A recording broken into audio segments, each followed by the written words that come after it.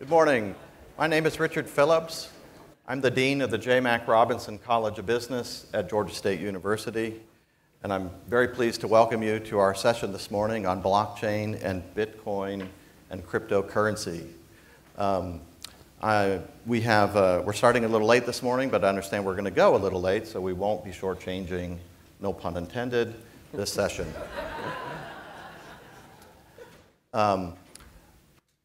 I have with me today two experienced gentlemen in this technology. To my immediate left is Dr. Sanjay Srivastava. Dr. Srivastava is my colleague at Georgia State University. He is the Associate Dean of Strategy and Special Projects at the Robinson College of Business. His role at the Robinson College is to create new strategic initiatives for the college.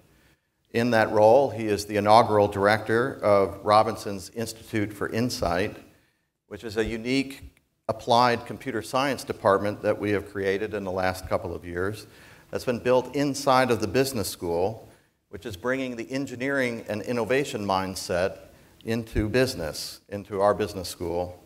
And earlier this year, he was the founding director of the first FinTech Innovation Lab in the state of Georgia. He started his career at Carnegie Mellon's Tepper School of Business, where he's launched a number of initiatives while he was there, including the first computational finance program anywhere in the world.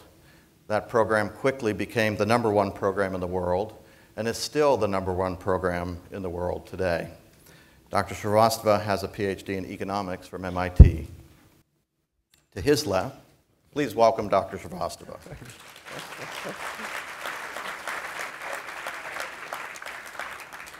To his left is Glenn Sarvadi. Glenn is the managing principal of 154 Advisors, where he is a consultant to payment processors here in Atlanta and to the fintech industry here in the state of Georgia. Previously, Glenn worked for Deluxe Corporation, CheckFree, and as a consultant with McKinsey, as well as other companies in the fintech industry.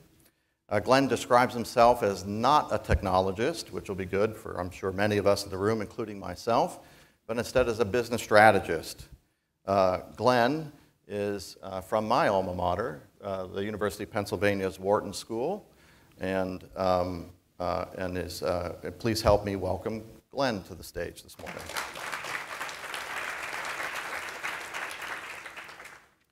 Now, I'm sure if you're like me, you've heard the terms blockchain and Bitcoin, and just don't quite know exactly what that means.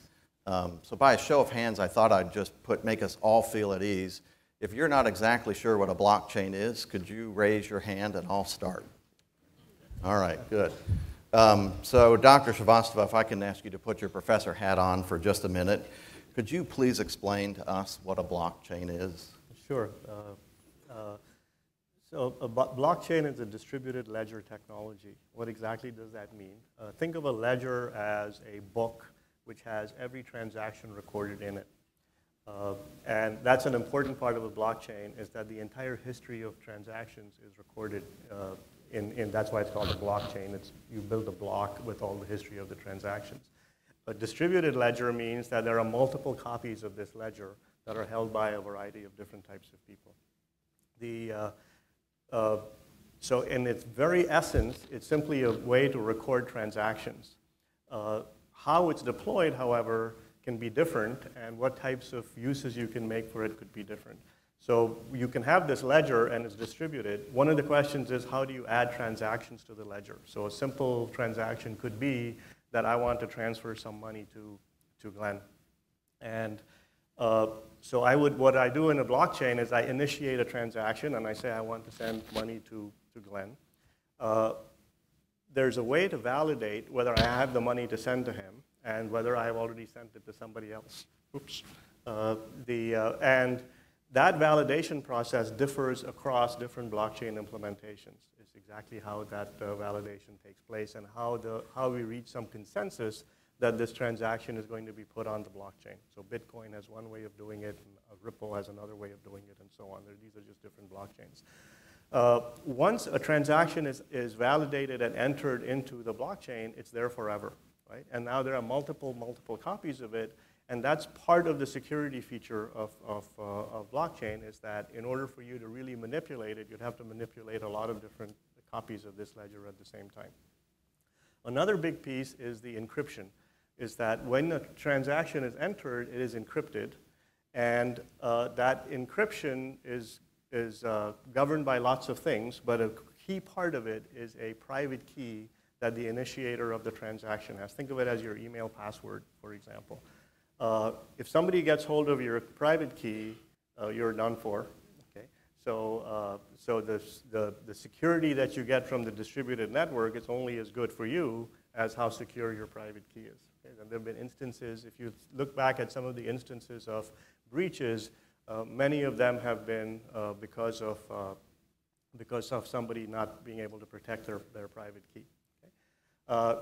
The third part of a blockchain is the financing of it, if you like, which is who maintains this network, right? Who pays for this? And there again, you have different models. So in Bitcoin, what you do is that if you can solve a puzzle, you earn some money. That's called mining. And there are millions of copies of these, right? And in order for a transaction to be entered into it, a pool of people have to agree. It could be, you could require a majority, you could have a unanimity, or you could designate people who are the ones who will say this is a valid transaction, and then it gets added on, right? And then the third piece is how do you pay to maintain this entire system? Hopefully that's an explanation, right? There's millions of notebooks with everything recorded in them, and that's, right? And then the encryption, which gives you much more private security, and the distribution, which gives you much more public security. It has lots of implications. For example, you can verify transactions without having to know the private key of somebody. So I could check that I have enough money in my bank account to pay Glenn, but I don't have to know, you don't have to know exactly how much money I have. Glenn, anything to add? Yeah, I think that's one of the best, and that's why you're a professor. I mean, that's one of the best descriptions I've heard that really lays it out very succinctly. Just a couple of things to add, and one of the things that I think you kind of said, but just to reinforce, is that there's Bitcoin and there's blockchain. They're related, but they're not the same thing. Bitcoin is a currency that runs on the blockchain network. There are many other uses, not just, we talk about transactions. Transactions don't necessarily have to involve currency and financial transactions. There's other types, and we'll get into that as well. And the other thing you mentioned about private key, and if someone else gets yours, you're in trouble. If you can't find your private key, there's no, there's no call center that you can go back to find it either, which can be a challenge. One of the things, if anybody watches The Big Bang Theory, that's, to me, one great example of just how mainstream this has gotten is when an entire episode of The Big Bang Theory is based around them losing their private key to their blockchain. That's when you know if some of this stuff is really taking off. And the one other thing just to mention, again, when you talk about things like Bitcoin, there's a difference between public and private blockchains. And you also mentioned about the mining, which is an exercise to create the incentive for all the miners to provide the data capacity and the computing capacity to keep the network running. So most of the places you hear about it today tend to be around the cryptocurrencies, which are public blockchains. There's also a whole series, and again, we'll probably get more into this, of private blockchains. And I think that's a lot where you're going to see much more immediate traction and success in the business world. And it's basically a small, they also call them permissioned blockchains. Everybody who's involved, it's a closed network who agrees to work on something like this. In that case, by the fact that you've agreed to join the network, you've basically already acknowledged you have an incentive. So people are already providing the power of the blockchain. You don't need some kind of a currency and a monetary incentive. Your incentive comes from the fact that presumably you're running your business more efficiently. You're saving money in terms of the way you're processing transactions on the back end. And you also mentioned distributed ledger. Again, I don't know if you would agree, I think of distributed ledger and blockchain for the most part is relatively synonymous. And then currencies like Bitcoin ride on top of those. So you, Dr. Srivastava, you talked about transferring money from Glenn, or from you to Glenn. Or maybe the other way around. Yes, exactly. Normally, we would do that with a bank. What's the role for a bank or a financial intermediary in a world with a blockchain? Yeah, so in principle, I can transfer money to Glenn, or he could maybe give me some, without any intermediary. Right? We simply, I put forward a transaction saying I want to give Glenn $10, and it's verified that this is a legitimate transaction, a valid transaction. I have the money in my account, and then it automatically takes place, and we don't need any intermediary. One of the differences, if you will permit me, between kind of current systems and an analogy to the distributed ledger is the way we work today is that we really have different ledgers. So Glenn's bank has its own ledger with his accounts, and my bank has all of my ledger. And in order for us to transact, we have to go through these intermediaries because they have control over my account and my history. When we have these public networks like this, you take away that role of that intermediary. And I think that's one of the powerful aspects of this, that it could potentially lead to a lot of disintermediation as people are able to trade or exchange products and so on much more directly in using one of these. Of course, you need acceptance and people to buy into this. And so, if I transfer some coin to Glenn, the value of it could come either because he thinks the value of this will go up, or in a speculative way, or it could be because it's actually used for some economic purpose.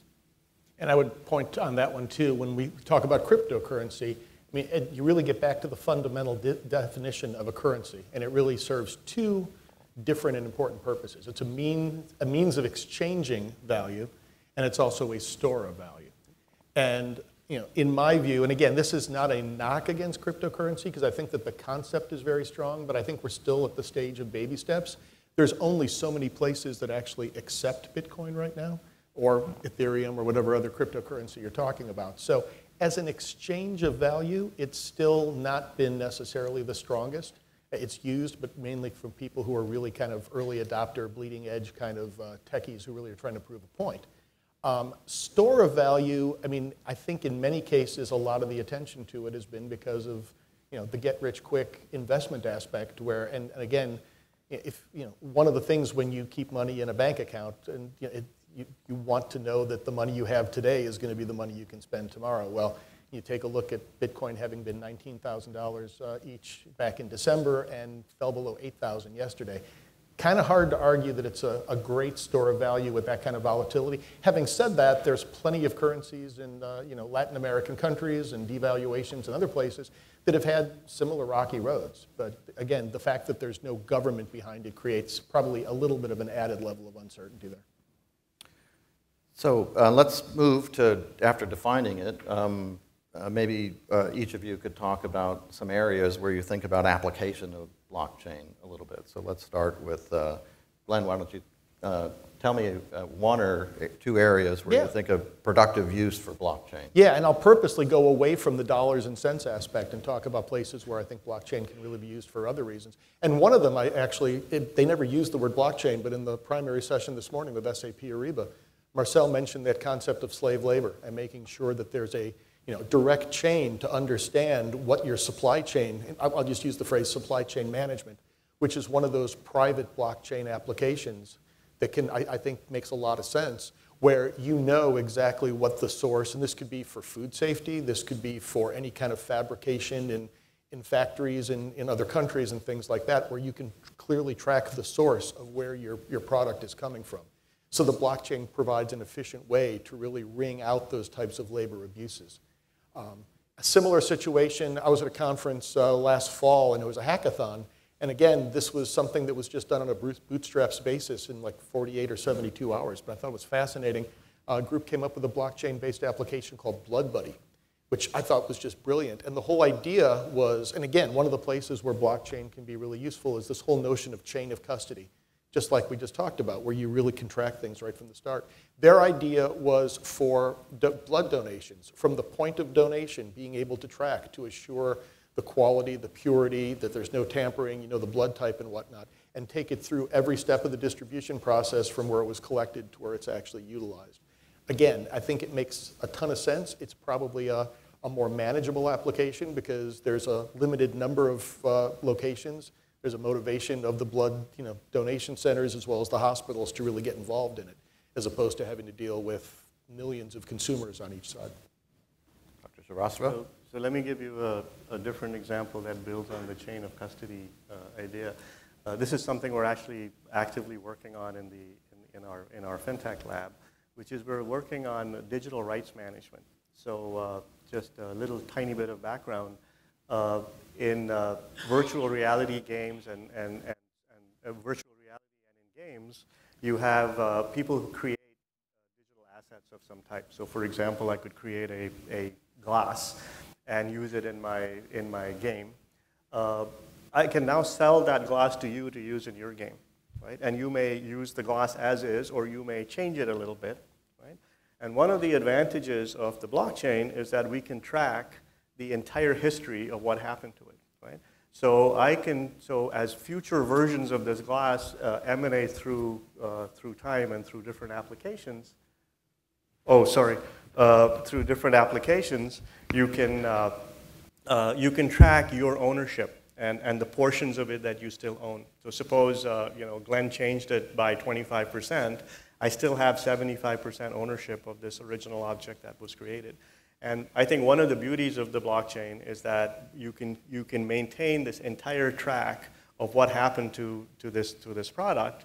And for something like payment of royalties or something like that, it provides a very natural mechanism for people to have much, much more control over things that they have created. And I think this is, a big part of what excites me about it is the fact that it gives me a lot more control of the ownership of things that I've created, and it gives me a lot more control of the ownership of transactions that I've initiated and so on. And it allows, so it just allows for a range of possibilities of things that have been very difficult to do in the past. Right? And you talk about intermediation. If I give the rights to my, say, music or some other creative media to somebody, to some company, it's very hard for me to track what happens to it as it goes forward. And I think this is a natural technology for us to be able to do that. And one place where we saw that already in the press, you may have seen, in fact, Kodak came up as one of the companies that's been totally kind of broken by this whole business model. They announced early this year a digital rights management based on the blockchain. And again, it's an interesting concept, and they're doing it in partnership with somebody else, where photographers who basically, once they put their photos out in the world, people use them and may not give them attribution and pay them royalties and whatnot.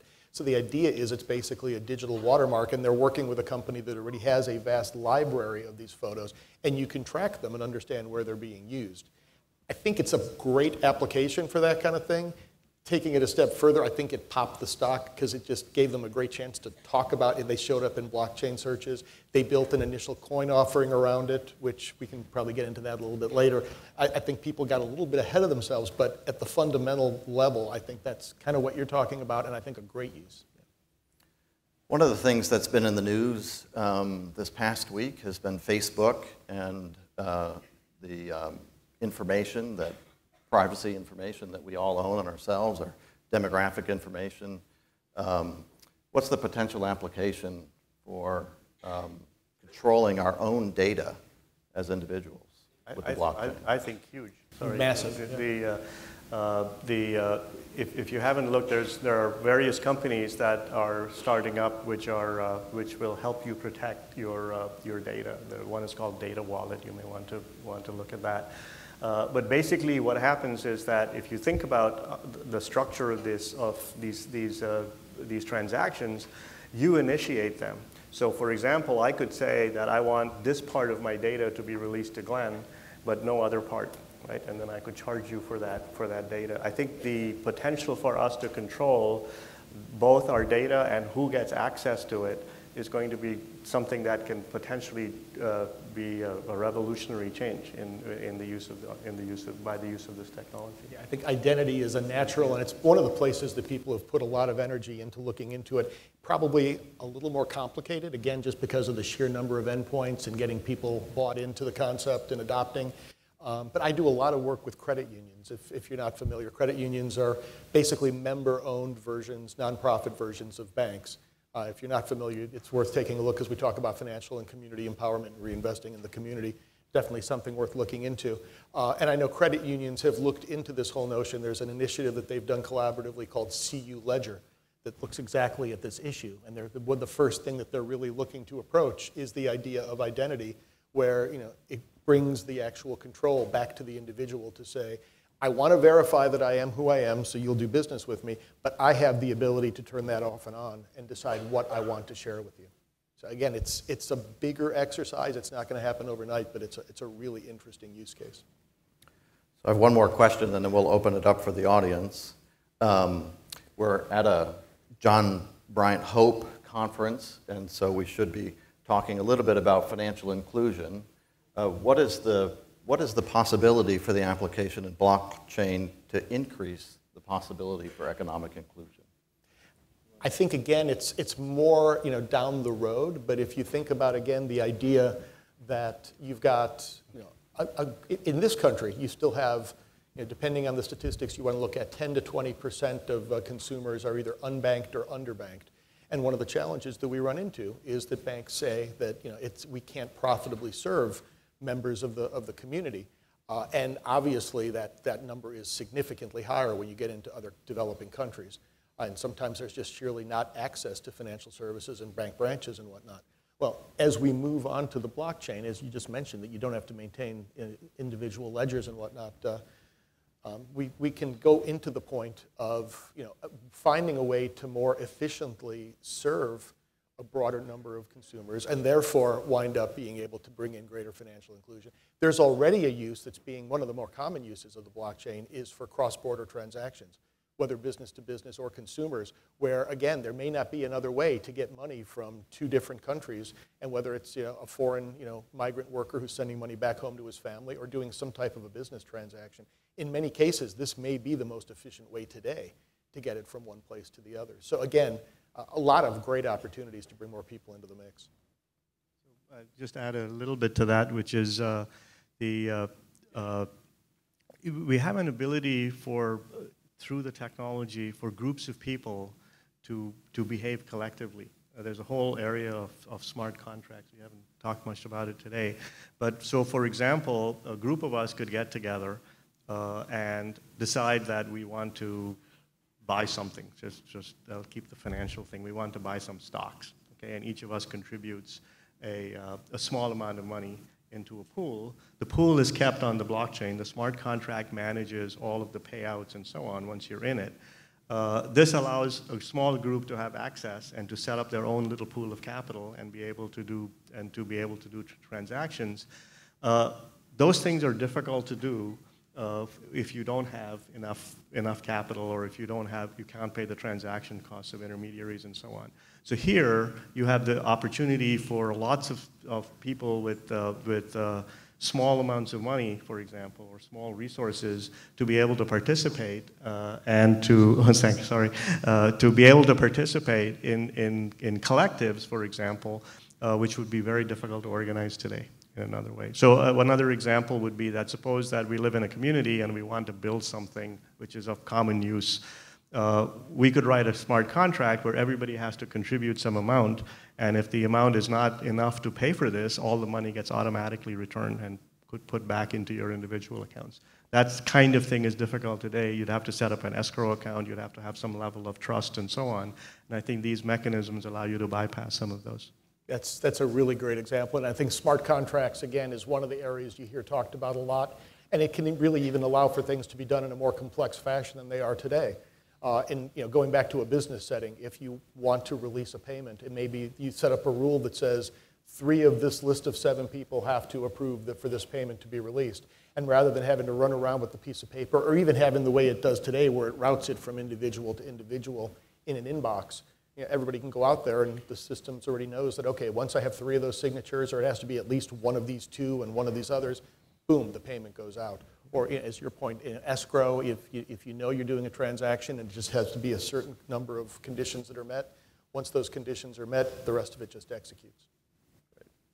So we'll take questions from the audience. There's a microphone that's coming around. If you have a question, please raise your hand and we will try to Okay, I'll take the first question. Microsoft, a couple days ago, just helped launch a blockchain investment product that's built on Azure. And I was interested, because that company is called, I think it's Navarre, and they're out of the UK. So what are the implications, or you think, on blockchains and what's going on with GDPR and its effect in the US? Just to, if anybody's not familiar with that phrase, GDPR is the General Data Privacy Regulation that's already taken place in the UK and the European Union, which again is, one of the places that it's probably heard about most often is the whole notion of the right to be forgotten.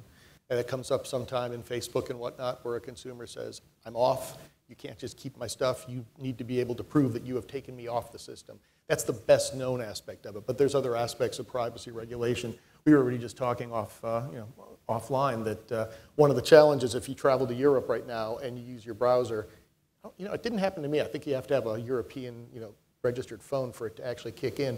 You've got a lot new kind of click through and agree to these terms and conditions that you have to say that you understand how your data is being used, because these are the new types of regulations that are being put in place. I would have thought that the way this country works, that how difficulty we have of passing any new regulations and kind of the aversion that we tend to have to regulation in general, I did not think the GDPR was likely to be passing here. Then the whole Facebook thing happened. Yeah. And I think that the odds of something like that going on are much greater. And again, blockchain would be a natural way to really put that in place. My personal bet is the threat of legislation will probably cause the industry to do something that winds up getting us to roughly the same place without it literally being mandated by law. But we'll see where that plays out. Sir? Okay, my name is Eric Richner, and I'm looking at this and with the forum.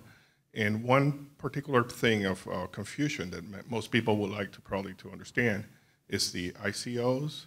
And for example, if Hope decided to create a FICO alternative so that you can test, is this a good person to loan the money? And what, would Hope issue an ICO? I mean, what are the barriers of entry? I mean, you go to GitHub, you get access to blockchain, you can create your own currency. You just have a marketplace that people will say, this is a good thing, a good use, so that you have a lot of people. So what happens with the ICO? Would Hope be the sponsor? How does that work? Okay. You want to take that, or should I? Again, ICO, and I think, thank you for bringing that up, because I think that's one of the most misunderstood. As people start to get a little more comfortable with the notion of Bitcoin and blockchain, I think ICO is kind of the next frontier where there's a lot of misunderstanding. We hear initial coin offering, and I think a lot of people, just because it sounds that way, think about initial public offerings with IPOs. They're really not the same thing at all. There's a couple of different categories, and I was pleasantly surprised. It was actually somebody who was very strongly into the Bitcoin world who was the one that teed it up. An ICO is much more like a Kickstarter campaign, if you really think about it. People kind of assume because of the name that you're buying an equity stake in whatever it is. That is usually, in most cases, not the case with an ICO. So you have to be very careful in terms of what you're getting on the other side of that offering. In some cases, they're offering a new coin. And if that new coin winds up doing what Bitcoin did and shooting through the roof, then you may wind up doing very well. The question is, what is the reason that coin would have additional value? In most cases, what they're really selling you, it's again very much like Kickstarter, they're selling you a promise of some future delivery of service of whatever it is they're looking to build. And then once that product is delivered, you will have this coin that allows you to exchange it and actually receive that service. Now, the way I think about that, unless it's some kind of a scarce resource, and one example of that would be Venezuela talked about doing this, and they were going to back their coins with their reserves of oil that had not yet been extracted from the ground. Well, oil is a limited resource, so you can make an argument that that would have an additional value. You can also make an argument, do you want to trust the country of Venezuela to actually follow through on that?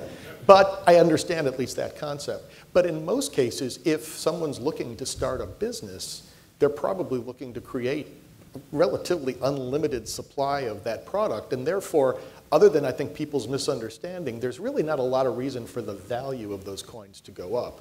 Now, to your point about more broadly in terms of where Hope might get involved, it would be a source of fundraising. I think there's a lot more to kind of get into in terms of identity and management as far as how that might play.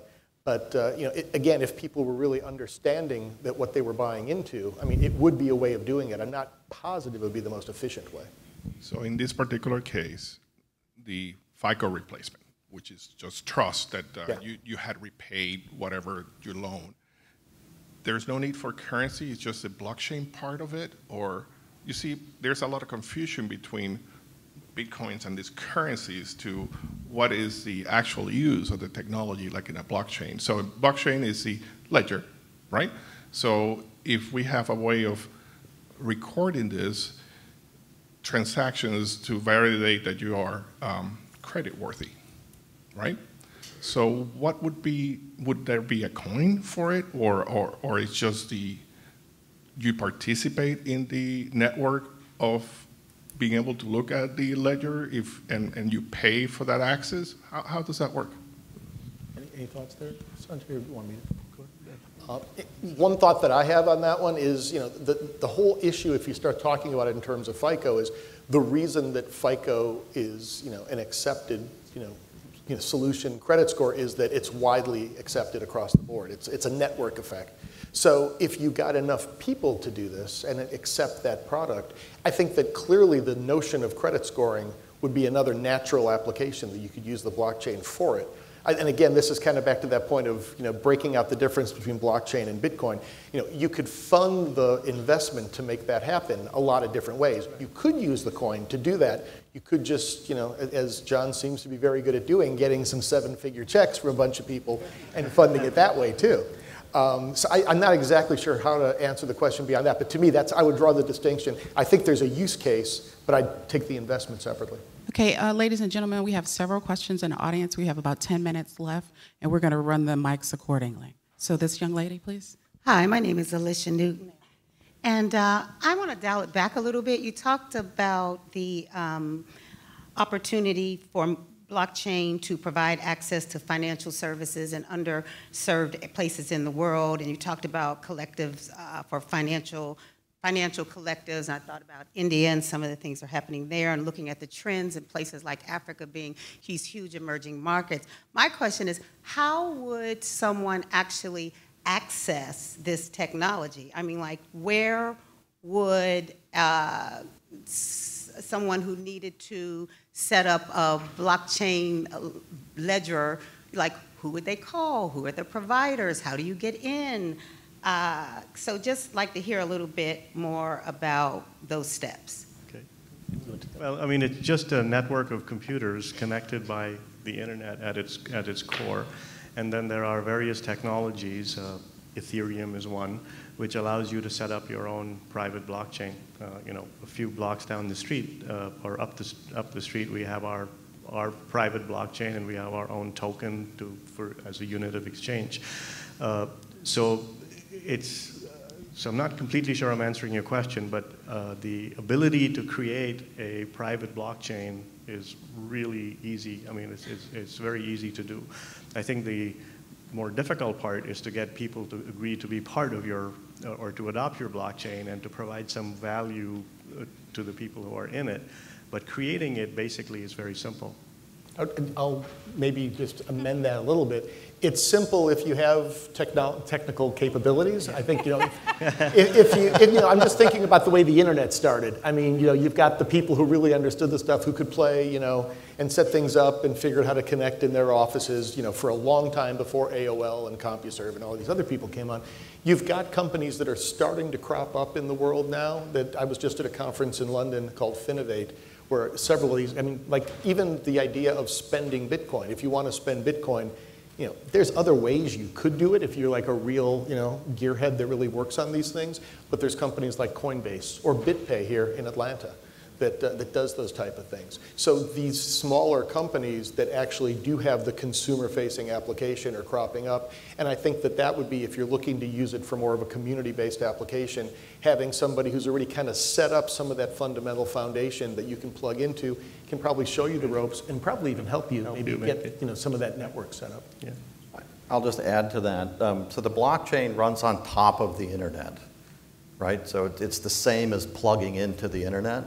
And there's certain languages that you're using to program on the blockchain.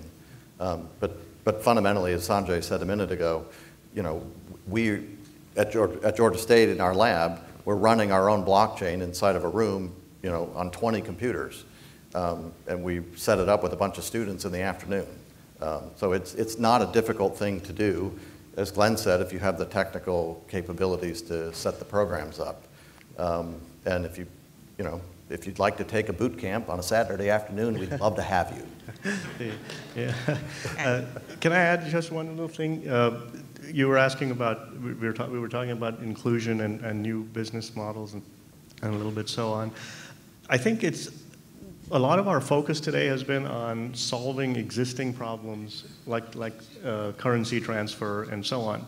I think it's difficult to, I think it's not good to focus on that. I think if you thought about 20 years ago, if you would have predicted that we would have a sharing economy with Uber and so on because of the internet, I think there'd be very few people who would predict that. So I think as we go forward and we learn more about the technology, about its advantages, drawbacks, and so on, we're probably going to get very different types of businesses appearing, which take advantage of, say, the digital identities and so on, in ways I don't know, not clear to me we can really imagine what some of those may be. That's a really good point. I mean, yes, someone's just created a whole bunch of building blocks and kind of put them out in the world and said, go see what you can do with them. Kind of the same way, you know, when the Apple App Store, you know, and the Google, you know, Google Play came opened, and you could just go out and figure out. Same thing with Alexa right now. Okay, here's a great little tool. Figure out ways you can apply it. And there's probably going to be a lot of new ways that we haven't even thought of today because it's solving issues that we didn't even know we had. So gentlemen, we have about 4 minutes left. We've got about 6 people who have questions. So let's keep all of our questions very much to the point and quick. Good afternoon. Thank you for being here, or morning. The professor mentioned as a product, the glass, and then you're following the history of the glass. So you can give me a quick answer on this one. So following the history, and you have people that are using the blockchain, what if they change the use of the glass to a vase? And then, so does that change the history? And is this technology working parallel with the patents that are already out there, or only new, is it coexisting, or is it only new software or things? So this is a new use for something. I'm not completely sure how it would square with patent laws and things like that. But the important piece here is that the way in which I transfer my glass, my virtual glass, to you has a contract that's written in it, right? And to the extent that it can envisage that you may transform this into a vase, we would have to write that contingency into the contract, right? So we would have to specify what constitutes a material change, and if you change it a lot, what are the ownership rights of the piece that's remaining and still attributable to me? Me? Okay. Hi. Good morning. I think you started to answer some of my question earlier, but my main, I guess, point of question is, what are the simple points of entry for people who are really interested, like all the people in here who many people don't know very much about this but are interested in thinking about opportunities, particularly as we think forward about massive disruption of employment with AI and how there'll be a lot of unemployment. Like, I guess I'm trying to think about what opportunities there are to learn. You talked about boot camps, but is there sort of going to be, or is there right now, more broad opportunities for easy points of access beyond just investing in what somebody else has already established? So ladies and gentlemen, we have 1 minute left. I'll let the panelists answer that last question, and I'm sure the speakers would love to speak with you after. I'll take it where you want me to. So, so obviously the world is changing rapidly. So now I'll pitch higher education. So certainly there's degree programs you can come back and take, but if you've already got your advanced degrees, there's opportunities to come back and take non-degree programs. But I encourage you to look at the online non-degree programs as well that we offer at Georgia State or that are available on Coursera or edX, or there's many, many opportunities to educate yourselves on online educational opportunities. But there's opportunities to come back and just network inside of universities today. At Georgia State, we've established recently an Entrepreneurship and Innovation Institute to come back and build community around what are the new technologies and how are these technologies going to create innovation, innovative new businesses and new business models. So we've talked here about digital assets that can be created for artists, but there's lots of other opportunities as well. And it's really about just getting out there and networking with people and understanding what those possibilities are. One of the reasons I introduced Glenn as not a technologist, but as a business strategist, is because you don't have to be a technologist to understand what those opportunities are. But you do have to be willing to get out there and get uncomfortable and understand what the possibilities are and think creatively. But it's a wonderful time to be alive and think about those opportunities. But you definitely can't just sit by the side and watch it happen. Yeah, I couldn't program one of these things to save my life. But having said that, and I'll just say this really quickly, if you want to get your hands dirty, boot camps, Georgia State, absolutely plenty of opportunities to do that. If you want to just read more about it, there's so much stuff out there. The trick is figuring out how to narrow that down. Yeah. If anybody wants to get my card, I've got a couple of ideas. I can't think of one single perfect source, but I can point you to a few if you want to just kind of start to get a better sense of what's out there. Yeah. Thank you, gentlemen.